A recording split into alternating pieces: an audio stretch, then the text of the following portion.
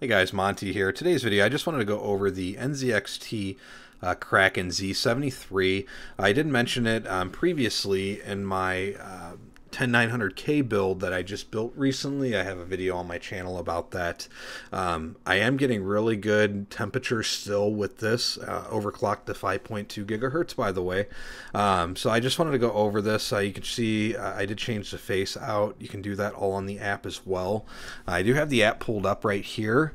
As you see here on the app, I do have some different faces I'm able to put on this. So this was just a gift that I found on Google. That is pretty cool. Pretty silly, actually. Alright, so, you know, if I want the PC Master Race, I can get that as well. Pretty cool stuff. Anyways, so I was messing around with that. I just want to go over, like, what I thought about all this. So, like, I think this is cool. I just changed it to dual infographic.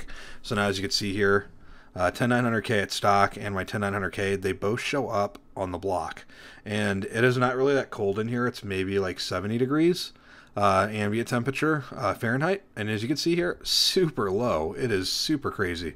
So I only have it in the push configuration here in the front of my case. I have a Corsair Carbide Air 540. I think I said that right. Corsair Air 540 is what I have. Anyways, so it does fit. It is a little tight. I'm going to remove this case just so you guys can see.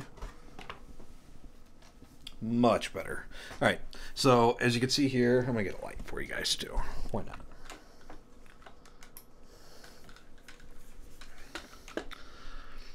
All right, I do have a light right now that you guys can see now. So this little guy up here, this is just for my, this is an LED strip, really old one actually that I've had for quite some time.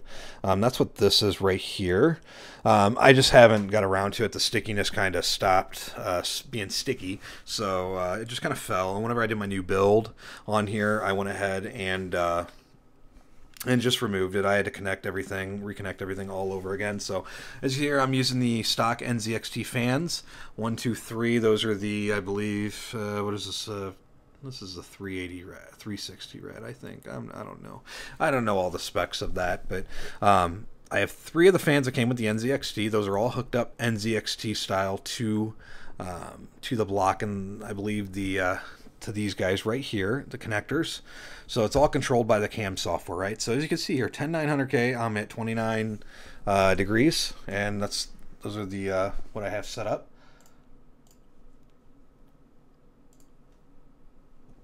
Another cool app that I've been using also is the CPU info. Really killer. I'm surprised I wasn't using it previously. I've been using the CPU monitor, but it's just not. It just wasn't as informative, right? So this thing kind of goes over everything, right? So 5.2 is what it shows current, right? And temperatures is just like stupid low. Like this is just crazy. Really, really crazy.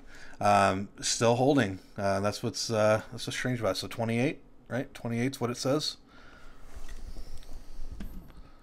28, 29, yeah. That's about right. So yeah, no, definitely killer setup. It was definitely expensive, and I kind of screwed myself because I didn't price match it from Micro Center.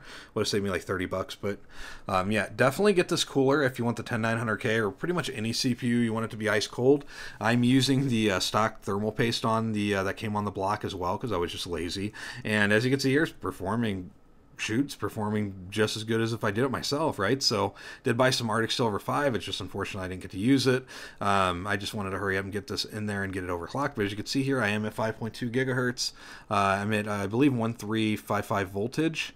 But yeah, 29 stock. And then whenever I do go under load, it only goes to like 50, maybe 60 max. So super cold. But yeah, that's the setup. It's just a Z73. I just wanted to talk about it a little bit more because I'm just still surprised by how great the CPU cooler like cools this CPU. Like that's just crazy to me. It almost feels like it's not real. It's because it's so low. But you know, it just works. It's again, it is pricey. I think it's $299. I paid at Micro Center before tax like $330 maybe. So definitely super expensive. I mean, don't get me wrong. I'd love to go fully exotic liquid cooling, but I mean, between work and family, I don't get a whole ton of time on it, so I didn't want to have, I more or less wanted something to have maintenance free, right? So I didn't want to have to really mess with it, and I've been using AIOs for a while. I haven't really had any problems with it.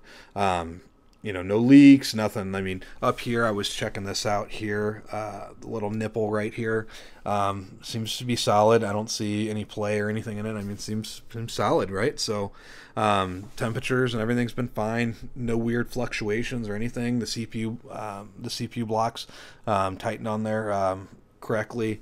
And then yeah, so this is the this other NZXT. I think it's an X43, 44 or something. And then this is a Kraken G12. So definitely a fan of the NZXT stuff for sure. Definitely impressed with the coolers. I like the coolers more than I like Corsair coolers. The software is what has it, in my opinion.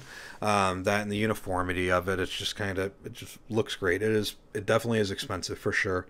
But if you got the money to splurge, or if we get another one of them stimulus checks, definitely go out and buy one. So yeah, I mean, this is a pretty solid setup, and like I said, keeps everything nice and cold. No problems with it. So definitely, if you do got a 10900K, if you got anything that you're concerned about and you want to cool and you just want to make sure it cools and you got the money to spend, I'd get the NZXT. It's because I have not had any problems. I'll go play Warzone for 2 hours straight, Call of Duty Warzone, and my temperatures don't even hit 60 Celsius. The graphics card will hit 60 by itself, but that's about the max it'll hit.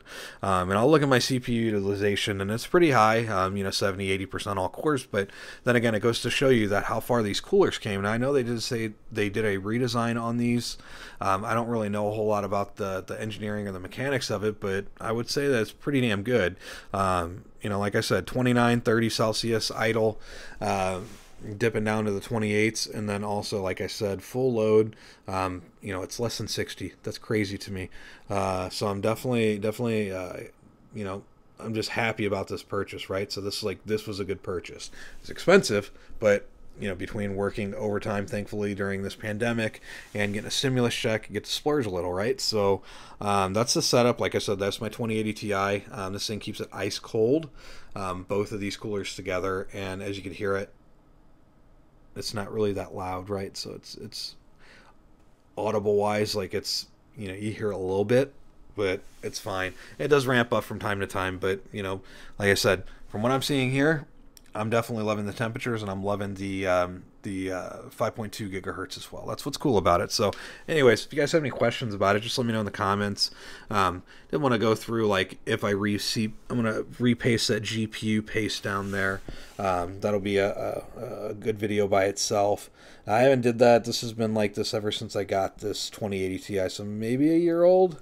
Let me see if I could see exactly, and so I can't really see that, but that is something I'd like to replace. I don't think I did liquid metal. I did a 8700K video a couple while back, but I don't remember if I reseated the thermal paste on this 2080 Ti or not. Anyways, doesn't matter. That's probably what I'll do. I'll probably reseat all that. I want to tidy up all these cables down here. I just wanted something functional since I didn't really have a whole lot of free time between work and family. I just wanted to get everything functional up and running. So I'll go ahead and see if I can get some of that tidied up. I knew they sell some sleeves, some kind of sleeve or something I could put all those cables in. But yeah, no, definitely solid build. Definitely do recommend the Z73 NZXT Kraken.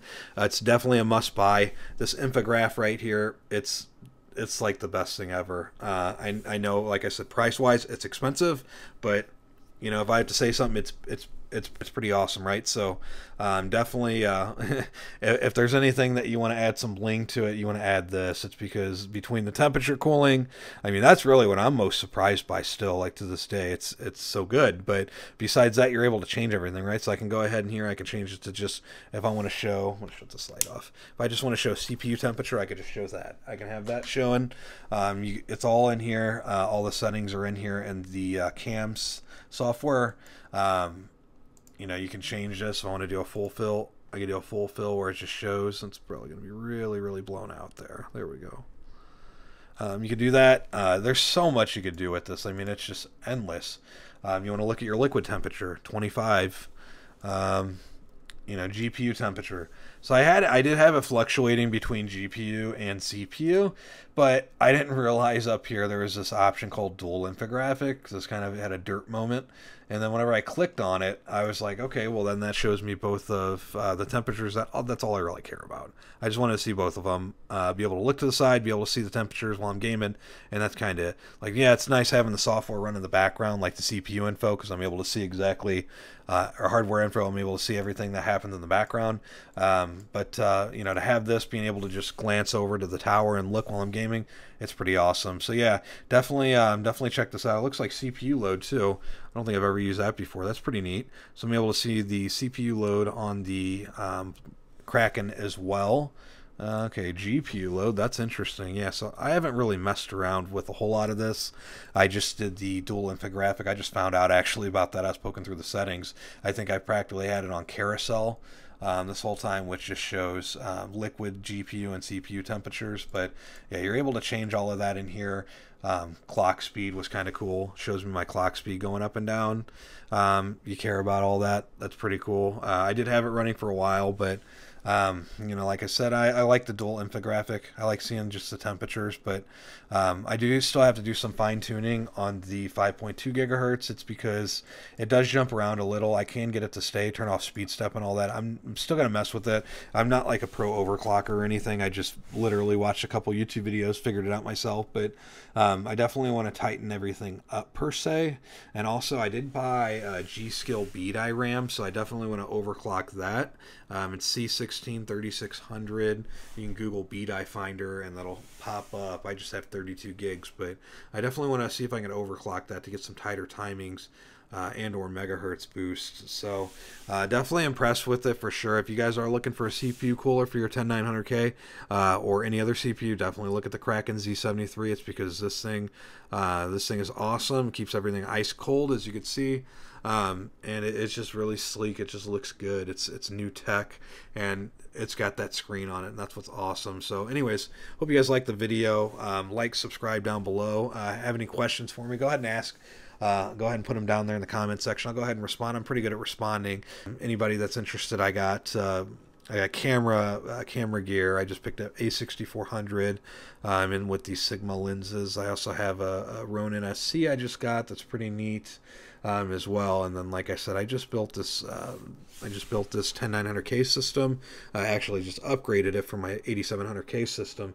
And also, I have a 16-inch MacBook Pro. I do Mac stuff as a job, so interesting stuff on that. I just got the beta and whatnot, so that's pretty neat for the 1016 or Mac OS 11. Sorry, Big Sur.